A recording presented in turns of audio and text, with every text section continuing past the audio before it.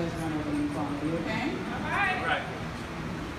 Well, good evening. And you know, first we want to say from CWA, thank you so much, Congresswoman. I like the way that sounds. And you know, thank you so much for allowing us to be here this evening. You know what, I'm going to do this quick because, you know, it's hot. You know, I am a Parkchester resident. I am a strong supporter of CWA 1180 because I do believe in union strong. You know what? I am the person who tells you it is time we stop looking at the bad parts of Janus. Janus is important. What it is another attack on unions and our coming together and having one voice and having any kind of power. What we need to do is stop letting that 1% tell us how we are going to run our community. That's how we have. What we need to do, you know, I went and researched what they said about Janus. And they said, you know what, you can give yourself a raise. This is your opportunity to make your union accountable. They can't force you to come together and have one voice. What kind of nonsense is that? You know what, they're not forcing us to be part of a union. We are part of a union because it gives us a voice and it allows us to negotiate with people who will not negotiate with you one-on-one. It is time for us to come together. We need to change the way we see Janus. We understand who Mark Janus is. And let me tell you something, a divorced father of two could not take a case to the Supreme Court. He had people around him who supported this movement. They just wasn't our people.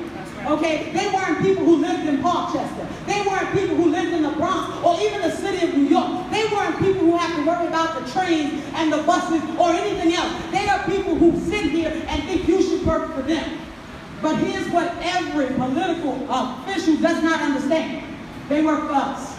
And it's time for us to bring back our voice. Janus is important because it allows us to be responsible. Yes, you need to hold your union accountable. But it only works if you are responsible. What we have to do is be responsible. If you want them to do something for you, show up and make them do it. That's right. Let me explain something to you. When the union calls for a rally at City Hall, we don't need 100 people. We need 10,000 people of every persuasion. We need black women, we need black men, we need all people of color to come together and say, we will not be denied our rights. You understand something? Before, when Wall Street was doing good, nobody wanted a city job. See, there's a difference between what was a garbage man and what is now a sanitation engineer. Okay? We need to change what city employees, state employees, and every union member sees. Because you know what it is? It is our time.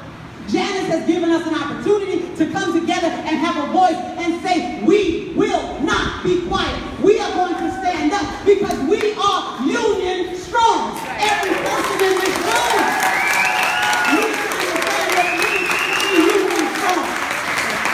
Janus is our opportunity to say, you know what?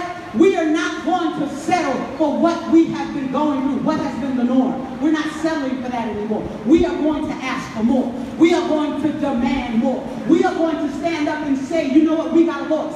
Every chance we get. CWA 1180 is about the community. So what we have done is we have started our community coordinating committees. I am co-chair of the Bronx committee. Every member of the Bronx can come out. If you live here, you have a voice here. You can come out to the Bronx community. We meet usually every Thursday night in Lincoln Hospital, but we do go around to different communities. And what we do is we give a face to the union. You know what? You don't know that the person who lives next door to you, downstairs from you, across the street from you, is a union member. We go to the same stores, we eat in the same places. We are all here because you are here. And you know what? We're union members. But if you got an issue, come talk to us. You know, we'd love to invite the Congresswoman to come out and talk to us and listen to what she has to say so that, you know what, we'll hold her accountable too. Because everybody in political office, from the mayor, the governor, New York State is a union state. And we will stay a union state. We are stronger together.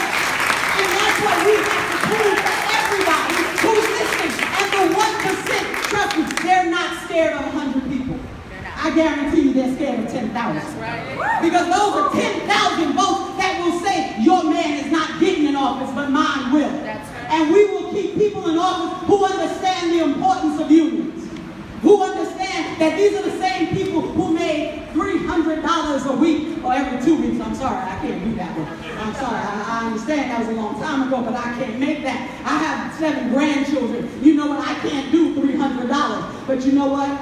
We can hold them accountable, from the mayor and the governor to the assembly. Do you know what? To everybody, to the city council. They work for us. It's time for us to do that, because we are stronger together than we ever will be apart. We understand Mark Janice won his lawsuit, but we win the day.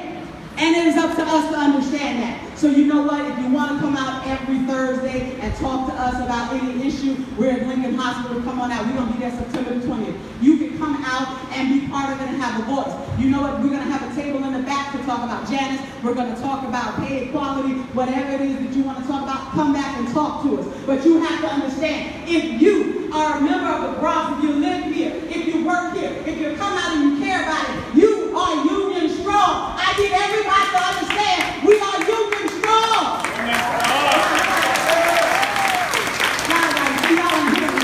Y'all are hearing me. Y'all aren't getting upset enough. You're not excited enough. I said we are union strong.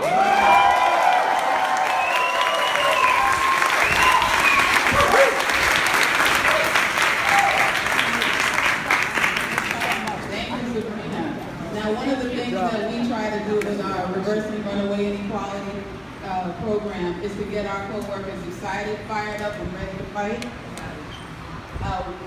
The book basically educates us about how the 1% has used race as well as ethnicity to divide us all. And while they do that, we sit back and they profit from it. The course is about 8 hours long. I can't really get into detail. We'll be in the back with details. But this has made our labor force more excited, fired up, and ready to fight, as you can see. Oh, you're paying attention. Please come to the table in the back. It's going to be quite an interesting conversation.